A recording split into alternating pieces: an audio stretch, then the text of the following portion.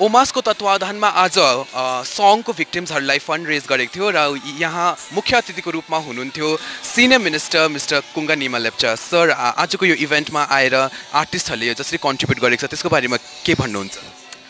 मलाई बडा खुसी लाग्यो, कारण किनभने आर्टिस्टहरूले कुन किसिमको यो ह्युमेनिटेरियन त्यो जुन चाहिँ उनीहरूको एटिट्युड छ त्यो देखाएको छ, एकदम राम्रो। यो किसिमको जुन चाहिँ ओमसले अहिले पनि होइन पहिला नि देखाउँदै आएको, यसले चाहिँ एउटा हाम्रो के भन्छ एउटा मेसेज जान्छ कि एउटा ह्युमन अर्को ह्युमनप्रति कस्तो किसिमको त्यो उहाँहरूको त्यो विचार हुनुपर्छ। कसरी चाहिँ अलवेज यस्तो भविष्यमा आइलाग्दाखेरि हाउ सुड बी रेडी, हामीले उहाँलाई हेल्प गर्नु कसरी रेडी हुनुपर्ने, यो एकदम राम्रो एउटा कदम चाल्दैछ। इट इज एकदमै एक्जाम्पलरी एक्टिभिटी हो यार, ओमसको चाहिँ एकदम राम्रो एक्टिभिटी हो।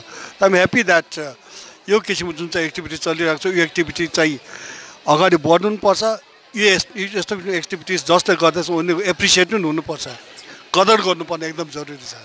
सर अहिले सङको भिक्टिम्सहरूको स्टेटसको कस्तो छ, उहाँहरू अहिले कस्तो हुनुहुन्छ?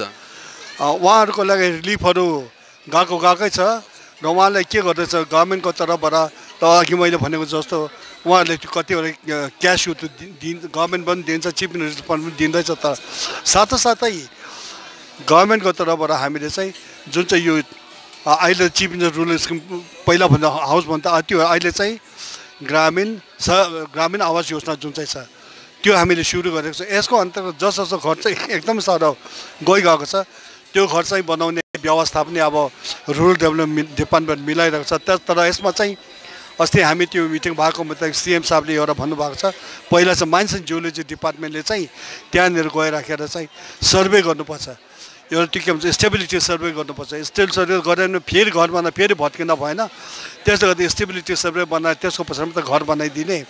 र हामी चाहन्छौँ यो मान्छे जति सक्दो छोटो छोटो उहाँ चाहिँ जुन चाहिँ के भन्छ रिहेबिलिटेसन छिटो होस् भन्ने हामी चाहन्छौँ। किनभने अहिले उहाँहरू रिलिफ क्याम्पमा बसिरहेको छ र रिलिफ क्याम्प थ्रु आउट त्यो हुनु सक्दैन।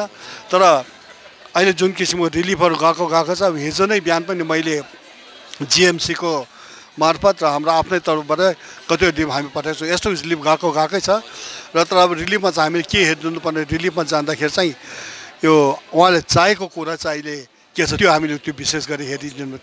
बेसी चिज लगेन फाइदा केही छैन। त्यसले चाहिएको चिजहरू चाहिँ अहिले चाहिँ एउटा पानी हो, मेन पानी हो।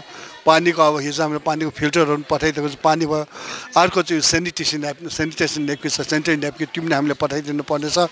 खानापिना त अब त्यो प्याकेट गइरहेको छ। त विशेष गरेर मेरो विचारमा चाहिँ अहिले चिजबिजभन्दा बेसी भने उहाँहरूलाई एउटा त्यो क्यास चाहिँ जति हामीले बेसी गर्न सकेको छ त्यो क्यासबाट चाहिँदो कुरो के छ त्यो किन्नु सजिलो पर्छ जस्तो मलाई लाग्दछ। एउटा के अपिल पनि गरिदिनुहोस् न अझै रिलिफको लागि। अब यो किसिमको जुन चाहिँ भविष्य तपाईँ आइलाग्छ प्रकृति भविष्य भनौँ या म्यान जुन चाहिँ डिजास्टर छ यो चाहिँ यो it is a continuous process हो।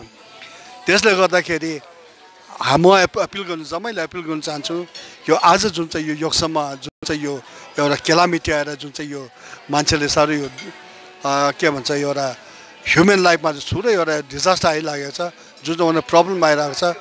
यसलाई रिडिक बन्नु लागि म आज पनि माग्छु सारा सिक्किम मान्छे जति छ, जति बुद्धिजीवी होस्, अरू जति सरकारी कर्मचारी जो पनि होस्, उहाँहरूले अघि बढेर अझै यसमा मद्दत गर्ने त्यो गभर्मेन्ट डिपार्टमेन्टहरू तर्फबाट उहाँहरूले एक दिनको उहाँले स्यालेरी त्यो गरिदिएको छ।